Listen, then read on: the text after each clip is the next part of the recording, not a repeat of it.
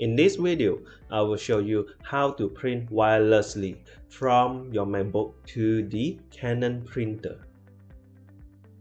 Before that, ensure your printer's wireless direct is on.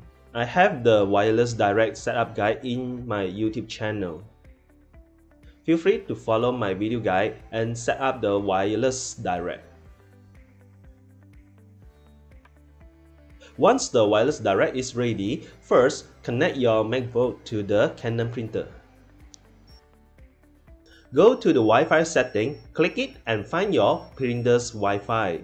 Select the printer's Wi-Fi, then key in the printer's Wi-Fi direct password.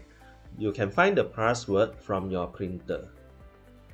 For my case, my password is 1234 until 0. After keying the password, click the join button. Your MacBook is now connecting to the printer.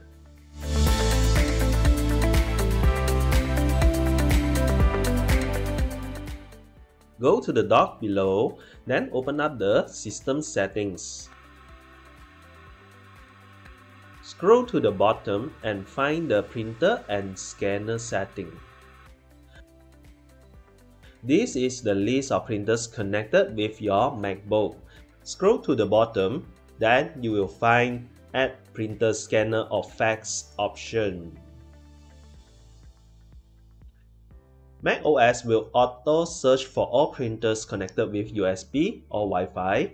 For my case, I select the G3070 printer, which is compatible with Apple AirPrint. Then click Add button to add the printer.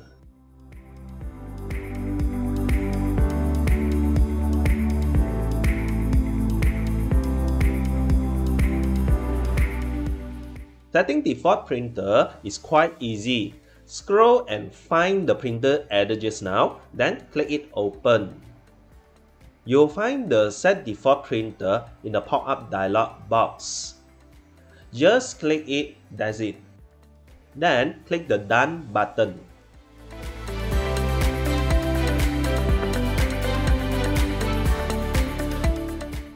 After completed Add Printer, it's time to do some test print.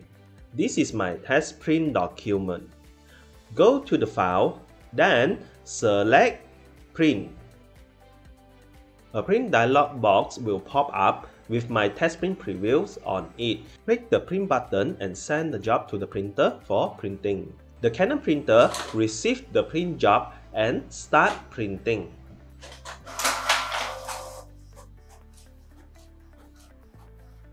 Now the printer is working. If you like my video, please remember to like and subscribe. Thank you.